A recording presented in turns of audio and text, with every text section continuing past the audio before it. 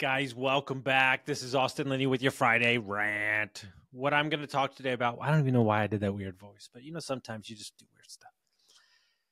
I'm going to talk about mind hacking, right? And it's not really a term like I've coined or anything. It's just something I do to help clients, and you can help yourself too. We're trying to remove everything from our life that we don't like. And perfection is the only thing that exists in this world. That's what we're after. But the problem is that subconsciously there's so many things that we do that can't be changed overnight.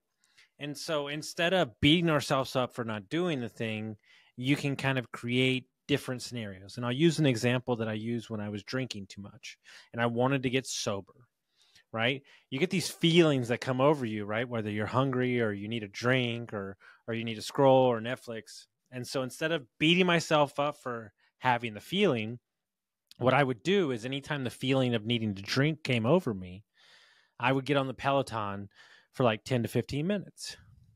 And what it did is a pattern interrupt in my mind. And most of the time, I would say 90% of the time when I tried this, I didn't drink afterwards because I my body got moving, my energy got moving, right? And then I did the same thing, like, oh, if it came over me, I'd go on a walk and then I wouldn't drink, right? And we're trying to cut everything out of our life and say, this is exactly how it needs to be. It's perfect. Instead of understanding that we're human beings and we're flawed. And 9 times out of 10, we just need a pattern interrupt, right? 9 times out of 10, you just need to understand the way that your mind works and do something against it, right? So instead of just being upset that you're not eating healthy, right? Here's another case for a client. He's very upset, trying to lose a lot of weight. And he's like, man, I was only like 80% good this week, or all that stuff. And it's like, yeah, but like, what were you beforehand? Well, I was like 10%. I was like, okay, well, let's shoot for like 50, like 60%. And then when we nail 60%, then we'll try to get 70% and 80%. And so that's the problem, is that we think that we can go from I never did the thing to perfection within like 5 days, and it doesn't work like that. And so set up your mind for ways to win so you can compound the winning and gain confidence that's going to create kind of spurring you on to the next kind of level. But that's not what we do. We beat ourselves up. We say, oh, I'm not good enough. We say, I can't do it. We say, I don't even know why I'm trying, right? Does that sound familiar? Those sayings sound familiar because I know you've said them. So we have to understand how the mind works and then hack it backwards to create wins for us, right?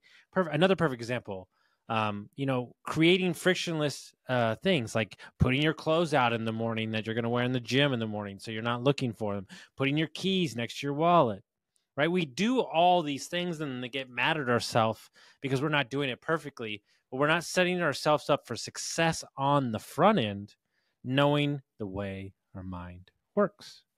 So these little bitty tricks you can try to do to hack your mind.